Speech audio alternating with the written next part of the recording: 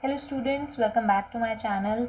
In this video, we will be learning about two important functions related to file offsets, and these are the seek and the tell function. So before that, let us know why do we need the seek and tell functions. So till now, whenever we have studied about reading and writing to a text file in Python, we have always written to the text file from the default offset and also read from the text file using the default offset. So in the case of reading a file, the default offset is the beginning of the file, and in the case of writing, it is again the beginning of the file, but in case of appending, it is the end of the file. Now what if you want to randomly read or write to a file? And what do I mean by randomly? You want to change the position from which the reading occurs or the position at which the writing occurs. So there are functions to do so and to access data in a random fashion, irrespective or apart from the sequential access. So till now we were doing sequential reading and writing and appending to the file, but now we have to study about two functions, seek and tell, which will allow us to know where the current position of the cursor is, where the current file offset is, and they will also let us to change the value of the current file offsets. So let us first look into the seek function. So the seek function will change the current file handle to a particular position in the file that you have specified as an argument to the seek function. Okay, so you can refer it to as a cursor placed in the file or the position of the file handle, anything. I will be using both these terms interchangeably. Okay, so now when you are using the seek function, there is one compulsory argument, one necessary argument, and a second optional argument. So the first compulsory argument is the value of the offset. So this offset value basically allows you to specify how many number of bytes you want to move the current file handle, how many bytes you want to shift the current file cursor. And the second optional argument is the reference point.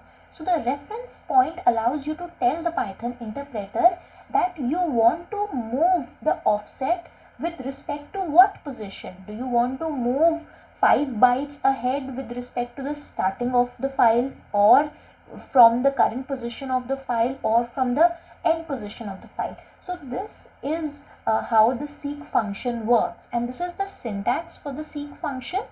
First, you specify the file handle, the file handle associated with the file on which you want to apply the seek function. Then you call the seek function, you specify the offset, and if you want to specify, you can also specify the reference point. Okay, now the reference point has a default value of 0. So the valid values for the reference point are 0, 1 and 2, but 0 is the default value. That means if you do not specify any value for the reference point, you do not specify the second argument, by default the offset will be changed, the cursor will be shifted with respect to the beginning of the file.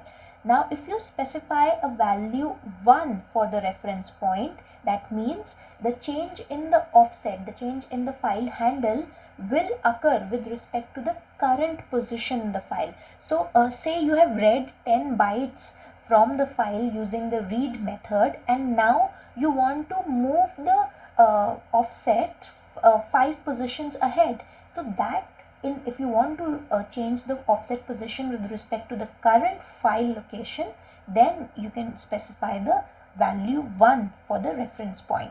Now there is also a third valid value for the reference point, which is the end of the file, and that is specified using the value 2. So if you specify 2 as the reference point, the change in the offset will happen with respect to the end of the file. Okay, now let's take an example for the seek function. So my file is a file object which is connected to, say, myfile.txt, and now I'm changing the offset in this particular file using the seek function, and I'm specifying the value of the offset as 5 and the value of the reference point as 0. So what will happen is the cursor or the file handle will move 5 bytes ahead from the beginning of the file because the reference point is 0. Okay. Now you can follow after writing this statement, you can write the read statement or the write statement. So this particular seek function is generally used before performing any read or write. So before you place a cursor at a position, then you perform the appropriate read or write function, okay, or append function. But it is not really useful after performing all reading or all writing to a file. So first you place the cursor, the file offset, at a position where you want to perform the reading from, and then you perform the read operation. Okay. Now the second function that is given to us by the Python interpreter is the tell function. This function will tell you the current position of the file offset, and that position will be with respect to the beginning of the file. So this function is just to know where the current file offset is, what is the current position of the cursor in the file. And once you know this, you can then change the current position of the file offset using the seek function, or if you are okay with the position that has been told by the tell function, you can perform your read or write operation. Okay, so the syntax for doing so is you write the name of the file handle and then use the dot operator to call the tell method. Okay, and this will return you an integer that will specify the location of the file offset in the current file. Okay, so these were the seek and tell methods for adjusting or changing the file offsets. I hope you have understood both of them. If you have any doubts, you can mention us in the comment section below. Also let us know what are the subjects and what are the topics from Python you would like to study in our future videos. Thank you for watching. Till we meet in the next video. Mind your exam.